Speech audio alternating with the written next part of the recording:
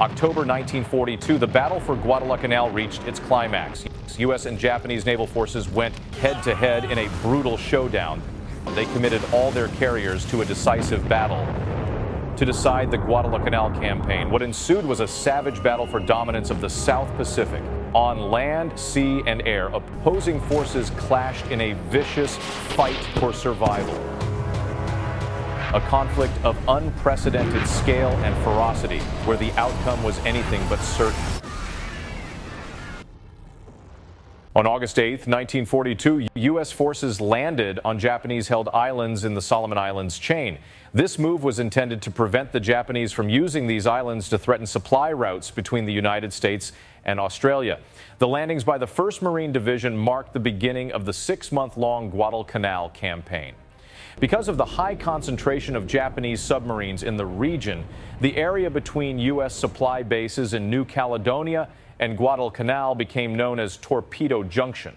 The Saratoga and Wasp were torpedoed by these submarines. Although the Saratoga survived, she would not return to action until January 1943, leaving only the Hornet and Enterprise to fight in the upcoming battle. Despite this, the Allies maintained air superiority over Guadalcanal during the day thanks to Henderson Field aircraft.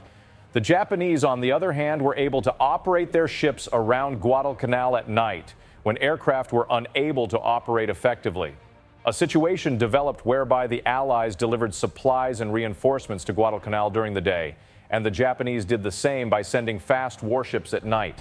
The Allies attempted to halt this almost nightly supply run, dubbed the Tokyo Express, but failed, resulting in a stalemate. By mid-October, the Imperial Japanese Army believed it had gathered sufficient forces to seize Henderson Field and drive the U.S. Marines into the sea. The Japanese significantly underestimated the number of U.S. forces on Guadalcanal throughout the campaign. In fact, both sides had roughly equal troop numbers on the island. The Army requested Navy assistance for the upcoming ground offensive. Knowing that the U.S. Navy would have to respond to this threat to Henderson Field, Admiral Isoroku Yamamoto gave the offensive his full support, hoping to finally crush the U.S. carrier force in a decisive battle. The formidable Third Fleet, which included 5 carriers, set sail for the Solomon Islands in mid-October from the main Japanese naval base at Truk. Despite Yamamoto's growing frustration with Nagumo's failures, particularly at Midway, he retained tactical command of the fleet carriers. Nagumo's large force consisted of 2 fleet carriers, the Shōkaku and Zuikaku, which had avoided the disastrous Midway battle due to being unavailable at the time, and 2 new medium carriers, the Hiyō and Jun'yō, which had 2/3 the capacity of the fleet carriers at 53 aircraft. The light carrier Zuihō accompanied the 2 fleet carriers in one task group, while Hiyō and Jun'yō made up the second task group. Each carrier group had a Vanguard task force of battleships, cruisers, and destroyers scouting ahead. The 2 U.S. carriers, Hornet and Enterprise, were deployed as 2 separate carrier groups about 10 miles apart under the overall command of Rear Admiral Thomas Kinkaid. Japanese land forces on Guadalcanal launched a series of large-scale attacks against U.S. defenders beginning on October 20th. By the 25th, the Imperial Japanese Army had been decisively defeated with heavy casualties. In addition, the Hiyō suffered a fire in her engine room, which forced her to return to Truk for repairs. Despite these setbacks, Japanese naval forces continued to maneuver off the Solomon Islands, hoping for an opportunity to destroy the U.S. Navy. By the early morning of October 26th, the adversaries were only 230 miles apart. Both sides launched search aircraft. The Japanese used dedicated reconnaissance aircraft, while the Americans used dauntless dive bombers armed with a light bomb. At 6:45, a U.S. scout plane spotted Nagumo's fleet carriers. Despite being at the edge of their strike range, Kinkaid ordered an immediate attack from both of his carriers. A Japanese scout aircraft reported the location of the Hornet's task force 12 minutes later. The Japanese were the first to launch their 64-plane strike force at 20 to 8. Kinkaid did not get all 75 of his strike planes airborne until 20 past 8. A few minutes after launching her aircraft, The light carrier Zuihō was hit by a 500-pound bomb dropped by a dauntless scout aircraft that had managed to avoid the combat air patrol. The damage prevented the carrier's flight deck from landing aircraft, forcing Nagumo to retire the crippled carrier back to base. This meant that even before the opposing strike forces clashed, Nagumo had already lost 2 of the 5 carriers he had left Truk Harbor with just a few days before. Nagumo didn't know it at the time, but he had used up all his bad luck, and it was his opponent's turn to suffer. After a brief skirmish as the 2 opposing strike groups passed each other, the U.S. aircraft came upon the Vanguard task force some 50 miles ahead of Nagumo's carriers. Worried about their fuel level, all but 1 squadron attacked this force. The unfortunate lead ship of this task force was the heavy cruiser Chikuma, which received the vast majority of attention. She was hit by 4 bombs and suffered numerous damaging near misses. Battered and burning, she managed to limp back to base. Although Chikuma's crew did not appreciate it, they had done their side a great service by taking a beating. The 15 dauntless bombers of the VS-8 squadron ignored the advance forces battleships and cruisers as they passed over them and found the Imperial Japanese Navy's main body. 12 Zeros swooped down on the formation, shooting down 2, severely damaging 2 more, and forcing another to abort its attack, instead dropping its bomb near a destroyer. The remaining 10 dive bombers focused on the Shōkaku, which was turning wildly below to avoid their attack. In one of the most precise strikes of the war, half of them hit their target, as an illustration of Shōkaku's dire situation. During the Battle of Midway, Nagumo's carrier flagship was destroyed by a 1,000-pound bomb. The Shōkaku had just been hit by 5, wrecking her flight deck and causing serious damage to the ship's interior, but she survived. Unlike the Akagi, Shōkaku had launched all her aircraft, stowed away her ordnance, and expunged her fuel lines. It would take 6 months to repair the extensive damage, however. It was nearly 9 when the Japanese Strike Force commander sighted the Hornet task force and deployed his aircraft for attack. The Hornet had a strong fighter defense of 37 Wildcats, but they were ineffective because they were stationed at too low a height to intercept the bombers before they dropped their bombs. So most Japanese aircraft began their attacks relatively unmolested by U.S. fighters. In a coordinated attack, 20 torpedo bombers split up and approached from each side, while 16 dive bombers plummeted from above. The U.S. Navy was in the process of introducing powerful new anti-aircraft guns, with the 40mm Bofors cannon replacing the unreliable 1.1-inch gun, and the Oerlikon 20mm gun outperforming the 50 cal machine gun in stopping power. Heavy anti-aircraft fire from Hornet and her escorts had some success in shooting down and disrupting the assault. 3 250-kilogram bombs hit the Hornet in quick succession. While severely damaging, they posed no threat to her survival.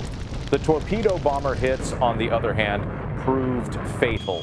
A torpedo hit the Hornet just below the bridge, creating a large hole.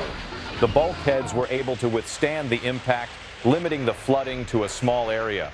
A second torpedo struck the engineering spaces, causing flooding and knocking out the engine rooms, which quickly cut the ship's power supply, leaving her dead in the water and listing to starboard. Warrant Officer Satoa, in his burning dive bomber, decided to sell his life dearly by deliberately ramming the Hornet. As he plummeted towards the carrier, his wing caught the ship's smokestack, cartwheeling the flaming aircraft through the flight deck. Burning aviation fuel spread along the hangar and took 2 hours to extinguish due to the lack of power. Soon after, another damaged Japanese dive bomber approached and deliberately crashed into the carrier's side, sparking yet another fire. Altogether, Hornet had been struck by 2 torpedoes, 3 bombs, and 2 aircraft. She was powerless, burning profusely and listing to starboard, unable to land or launch aircraft, but Kinkaid refused to give up on her. 3 destroyers were ordered to come alongside and hose down the flames, while the heavy cruiser Northampton attempted to attach a tow line. As the first wave of Japanese strike aircraft returned to their carriers, one of them spotted the Enterprise in the distance and reported her location. The second wave of Japanese airstrikes appeared shortly after 10 o'clock. Seeing the dreadful condition of the Hornet, they continued some 20 miles further to attack Task Force 16. Over the next hour, 52 bombers and 12 Zeros attacked the ships of Enterprise's task force. They hit the Enterprise with 3 bombs, temporarily halting flight operations, and the battleship South Dakota and light cruiser San Juan with 1 each. 2 destroyers were critically damaged, 1 sank, and the other barely survived. The only good news for the U.S. was that the damage control party on the Hornet had patched up the gaping holes in her side and got the fires under control, while USS Northampton had taken her under tow, pulling her along at 5 knots. However, it would not last.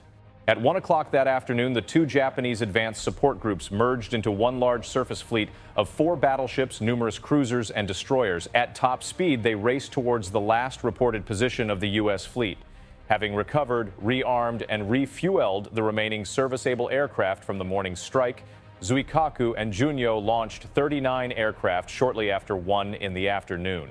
They arrived in dribs and drabs over the Hornet over the next few hours. Seeing her under tow, they decided to finish her off.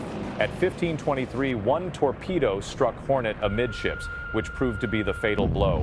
The hit not only ripped another hole in her hull, but the shockwave from the blast destroyed the temporary patching to her previous damage, undoing the previous hour's hard work and causing heavy flooding, which quickly resulted in a 14-degree list. With the powerful Japanese surface fleet closing in, Kinkaid was out of time and options. Hornet had to be abandoned due to a lack of power to pump out the floodwater. Conceding defeat, the U.S. forces fled the scene of battle. To avoid the ship falling into enemy hands, 2 destroyers were tasked with ensuring that the Hornet went to the bottom of the Pacific. In a sad reflection of the state of U.S. torpedoes at the time, only 4 explosions were visible out of 16 torpedoes fired at close range on the stationary target. She refused to sink, so they pounded her with their 5-inch guns until it became too dangerous to stay, with the Japanese surface fleet rapidly approaching over the horizon. Soon after the U.S. destroyers had left, 2 IJN fast destroyers approached the burning wreck with orders to salvage her as a war prize. However, it was quickly realized that she was beyond saving. She was put out of her misery by 2 lethal long lance torpedoes. As the battered Enterprise retired for repairs, the United States Navy had no operational fleet carriers in the Pacific for the first time since the war began. When viewed in isolation, the battle appeared to be a great victory for the Imperial Japanese Navy. They not only avoided losing any ships, but they also avenged the losses at Midway by leveling the score at 4 fleet carriers lost for each side so far in the war. With their decision to forego armor and self-sealing fuel tanks on their aircraft, they always lost more aircraft than the U.S. in carrier battles. So the 18 greater aircraft loss when compared to U.S. losses was not unusual. But at this point in the war, winning was not enough. The IJN required a crushing victory, which did not occur. The first of 17 huge Essex-class carriers would enter service in less than 6 months, while the Japanese pilot training program could not keep up with the rate of losses. Because the Japanese Army was unable to capture Guadalcanal, the Navy was forced to relocate its carrier aircraft to land bases in the Solomons in a futile attempt to halt the Allied advance, further eroding pilot quality as losses mounted. Yamato's patience with Nagumo had finally run out, and he was assigned to command an island outpost. The battle would reveal the folly of the Japanese Kentai-Kessen strategy.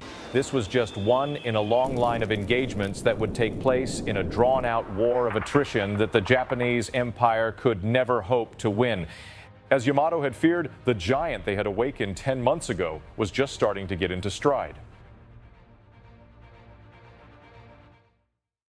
If you like this presentation, there are many more similar high-quality videos on my channel page.